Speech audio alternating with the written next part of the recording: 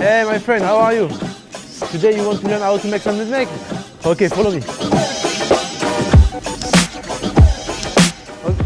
So today I'm gonna teach you a really easy way to panna someone.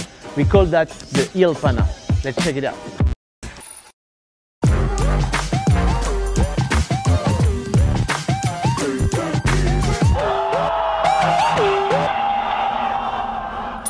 So you're gonna use this move for one-on-one and panna situation. Step 1, you're gonna put your strong foot on the ball, drag the ball to the side with your inside part of your strong foot. Step 2, you're gonna put your foot behind the ball and perform a step over with your other leg. Step 3, you're gonna kick the ball with your strong foot using the inside part and the heel part of your foot between the leg of your opponent.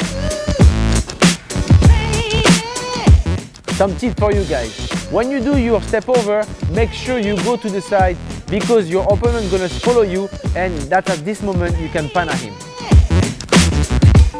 The fact to put your foot just behind the ball is really important because you will never lose control of the ball.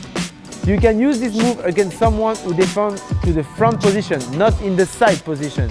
When he defends to the front position, the fact you go to the side, he's gonna follow you, and at this moment, he's gonna open the leg. That's really important. My friend, don't forget to click like if you enjoyed the move. Comment below if you need some more advice. Now let's play panna to see if you get the move. You're not gonna get me like this. See you, my friend. Peace.